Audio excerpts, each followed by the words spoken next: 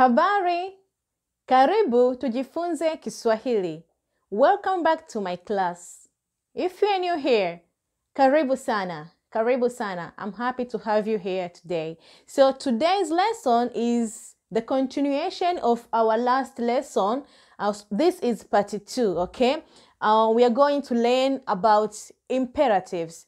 As I said in my previous video, my previous lesson, what is imperative? Imperatives, these are words that we use to give commands and to give direction. So I showed some examples of words that we use to give commands and direction in my part 1 video. So if you didn't watch part 1 video, please pause this video and go back to my previous video, my previous lesson.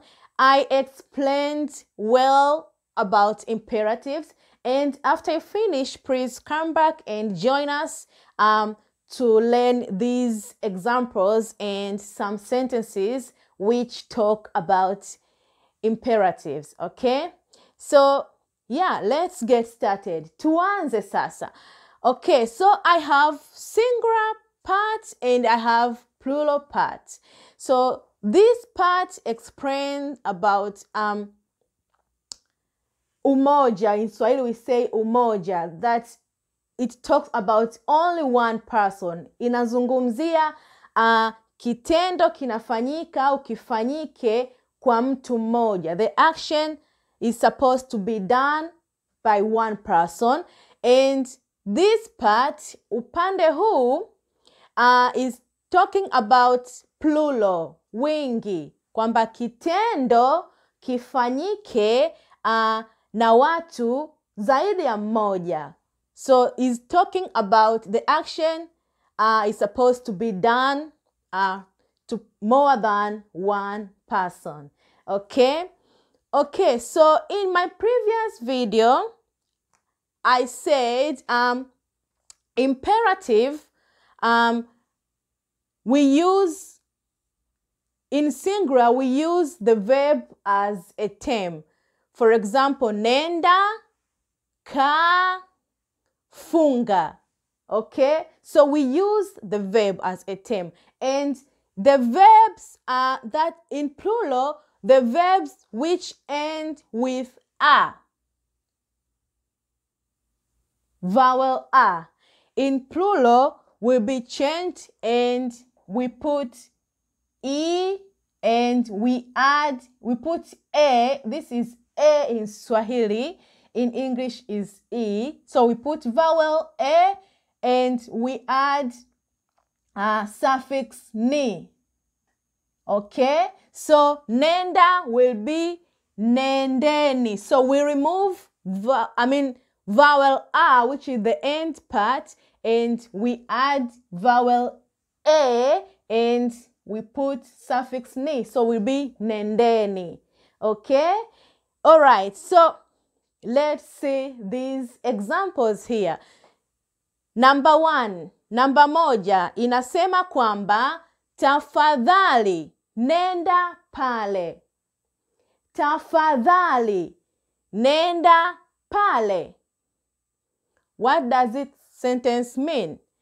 Tafadhali nenda pale. So in Swahili, if you want to say please, we use tafadhali and samahani. Samahani, okay? So in Swahili, if you want to say please, we say samahani or tafadhali. Sawa sawa? Are we together? Tupo pamoja? Vizuri sana. So tafadhali nenda pale.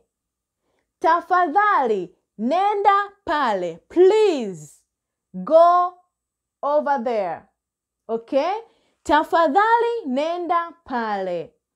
Tafadhali nenda pale. So this part is talking about one person, okay? Singular. All right? So in plural, it will be tafadhali nendeni pale.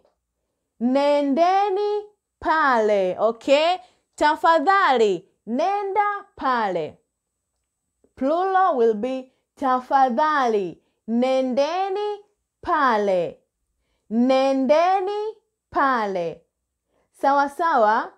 Vizuri. Okay, let's see our second example. Tafadhali, kaa chini. Tafadhali, kaa chini. So tafadhali means please, okay? Tafadhali, kaa chini. Kaa, chini. So kaa will be kaeni in plural, okay? Tafadhali kaa chini. Please sit down. Please sit down. Kaa chini. So in plural will be tafadhali kaeni chini. Tafadhali kaeni chini. Okay? Vizuri sana. I hope we are together. So if I'm trying to give you this part of singular, and please try to change this singular sentence into plural by yourself, okay? Then you will know if you understand or not. So the third example says, kaka, funga mlango. Kaka, funga mlango. So kaka is brother in Swahili, okay? Kaka, this is brother, okay? Funga mlango. Funga means close. Do you remember our verb part, our last lessons? Okay, funga means close, okay? Close, open. So this is funga, okay? Funga mlango. Funga mlango. Close the door. Kaka, funga mlango. Brother, close the door. So how can you change this part into plural? Can you try by yourself? Please try before I give you, also before watching here, please can you try? Kaka funga mlango. It will be kaka fungeni mlango. Fungeni mlango, okay? Kaka funga mlango. Kaka fungeni. So we remove a and we put e and suffix ni. Fungeni, okay? Vizuri sana. Kaka fungeni mlango. Njoo nyumbani haraka. Njoo nyumbani haraka. Njoo nyumbani haraka. So njoo means come. Nyumbani, home. Haraka, quickly. Okay? Njoo nyumbani haraka. Come home quickly. Njoo nyumbani haraka. So in plural it will be njooni. Okay, so the verbs which end with are, these are Bantu verbs, okay? And when we change into plural, in my previous lesson, I said we remove a and we add suffix ni at the end, okay? But for the verbs which don't end with a, like njoo, subiri, fikiri, and so many verbs. So these verbs, we don't change this part, the end part. We just add suffix ni. Okay? Subiri will be subirini. Subirini. Fikiri will be fikirini. Njoo will be njooni. Okay? Njooni. So, njoo nyumbani haraka will be njooni nyumbani haraka. Njooni nyumbani haraka. You all come home quickly. Njooni nyumbani haraka. Sawa sawa. Vizuri sana. Kimbia haraka tafadhali. Kimbia haraka tafadhali. Kimbia, run.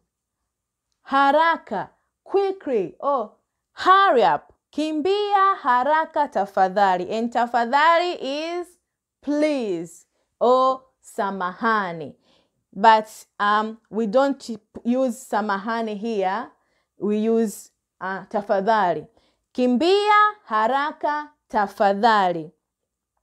Kimbia, haraka tafadhali. And the plural part will be kimbieni. So because it ends with a, so will be kimbieni haraka tafadhali. Kimbieni haraka tafadhali. Kimbieni haraka tafadhali. Rudi nyumbani tafadhali. Rudi nyumbani tafadhali. So rudi means come back. Okay? Nyumbani is home. Nyumbani. Okay? And tafadhali is please, as I said. So rudi nyumbani tafadhali. Please come back home. So as I said, the verb which end with doesn't end with a, like rudi, njoo, fikiri, and so many.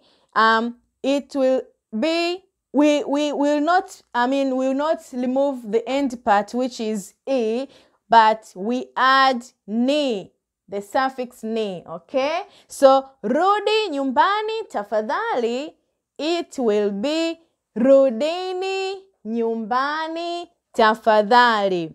Rudini nyumbani tafadhali. Rudi nyumbani tafadhali. Please come back home. In plural parts, it will be rudini. Rudini.